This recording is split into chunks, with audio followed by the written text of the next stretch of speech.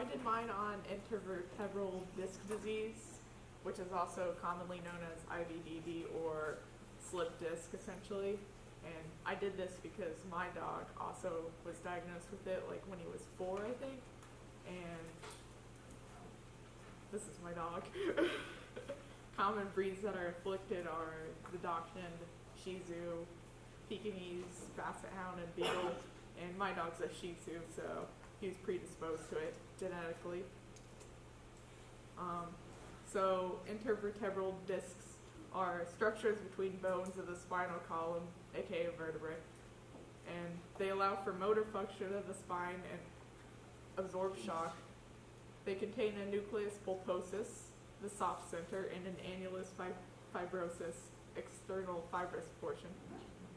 And when a disc herniates or slips, their nucleus pulposus will extrude dorsally from the annulus fibrosus and can hit against the spinal cord and or compress it. And with these pictures here, that's a normal disc. In this one, you can see that it is herniated and is compressing. And common symptoms are the dog not wanting to jump, lameness or pain, and weakness in hind legs. And the dog will often cry out in pain. Sometimes it'll also give anxiety and muscle spasms. And they'll also have a hunched back or tense neck muscles, because my dog also kind of has a hunched back, and you can see where his disc was slipped. And they'll have a lack of appetite and often loss of bladder and or bowel control. And my dog also has loss of bladder and bowel control. And for type 1, causes are outer layer of discs calcifying in the neck region and discs breaking down from impact like jumping. In type 2, discs harden and turn fibrous over a longer period. Discs will break down, bulge out, and then compress the spinal cord, and this will prevent nerve impulses. I'm pretty sure my dog had type 1 because he got it from jumping up on things. And this is a normal one. This one here, you can see that is gone into the spinal cord, and for type 2, the outer part of the disc will bulge and enter the spinal cord space. To diagnose it, you can do a neurological examination. This will help determine if it is IVDD or a similar disease like spinal tumors or trauma, and so on. And then you can do spinal radiographs, which is screening for disc infections or bony tumors, and can show narrow disc or calcification.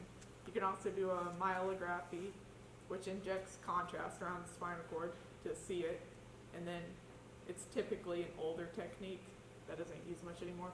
And then you can do a CT scan to visualize in areas, and then the MRI, which is typically the best test to use and can visualize soft tissue, which includes the nervous system. And to treat it, you can do a conservative treatment, which is steroids and anti-inflammatories to reduce swelling of cord and reduce pain. And then you confine to a crate for up to 6 weeks. For emergency treatment, they'll usually remove a piece of bony vertebrae over spinal cord, which is a laminectomy. And this is used if it's too severe or paralysis occurs. And not all dogs will recover fully from this. And for muscle spasms, you can treat that with heat and massaging and muscle relaxants like diazepam and methocarbamol. My dog had the surgery, but he recovered pretty well.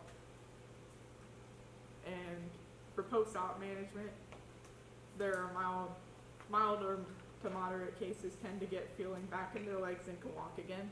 There's a better chance of recovery if operated on soon after the diagnosis. And some can have subsequent cases of IVDD if discs burst later in life, meaning they'll get more than one. Some will need wheels to support, which is this picture here. And exercise helps to keep muscles strong.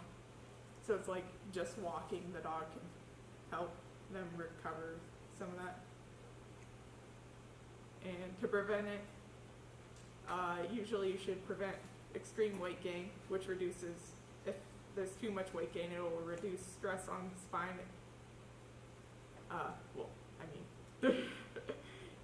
It reduces stress on the spine and neck if there's not too much weight gain. Walking with a harness can also help, and this reduces stress on the neck, especially if the dog pulls on a leash.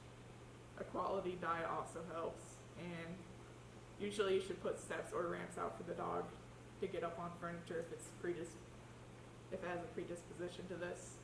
And like most diseases, if the dog has it and it's genetic, then you probably shouldn't breed them.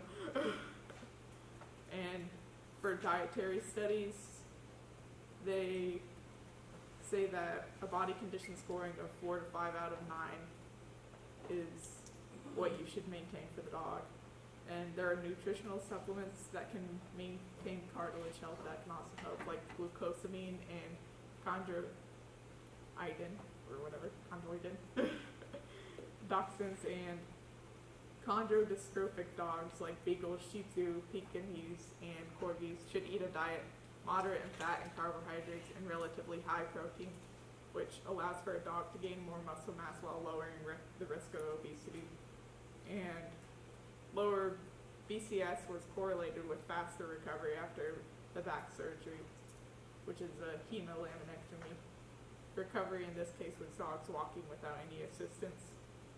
Those are my sources. Are you ready for questions? Questions, comments? There's one back here. Yeah, you're great. My dog also, this was my senior year of high school, he also had IVDD. He had to get the surgery. Luckily he made a full recovery, but like the after recovery we had to like basically use like a sling and walk him to like try and help him like. And what breed of dog was that? He was a Cocker Spaniel. A Cocker Spaniel. Yeah. Okay. Yeah, it's it's like almost anything. You can have a slight case of it, more, really bad. I think his was like pretty bad. Yeah, I like your idea of having ramps or steps, and what you should do is train the dog to do ramps and steps when they're puppies, and then for their whole life they're used to that, rather than when they get sick or something, because then they don't learn as well. So I always love ramps and steps. Always use them, even on the border collie. I don't want them jumping too far down or up. Yeah, my dog,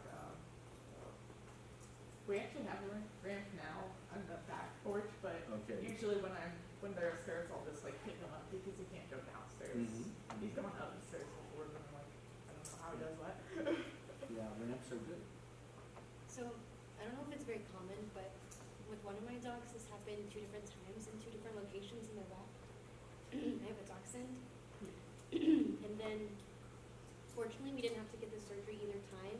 She'd become completely paralyzed at one point, but through like therapy, anti-inflammatories and pain medicine and confinement, she has completely gained like all of her mobility back.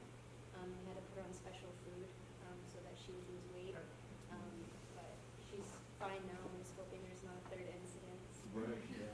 Because body weight is very important to be average or even a little on the thin side rather than all that other weight, because there's a relationship with weight. Yeah, she has hypothyroidism, so she gained weight. Yeah, so if she's hypothyroid, yeah. the weight is a problem. Yeah, mine only had the one, but it was like an emergency, so he had to do the water treadmill and everything. Our third presenter, where are you? Mackenzie, is it? McKenna. McKenna. Are you, is it going to do it in 10 minutes, or do you want to wait? It's your call. What's your topic?